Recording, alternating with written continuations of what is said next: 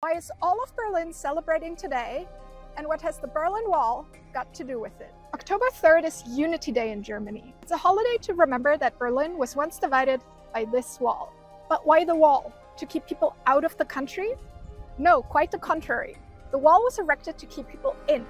After the Second World War, Germany was divided into a democratic west and an eastern part run by the Soviet Union. Many people wanted to leave the oppressive regime in the east, which is why the government decided to build the wall.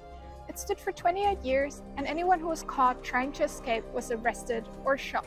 After months of demonstrations for democracy, the wall fell in November 1989. Less than a year later, the East German states joined the states in the West to officially become one country again. This is why I, like many Germans, get today off.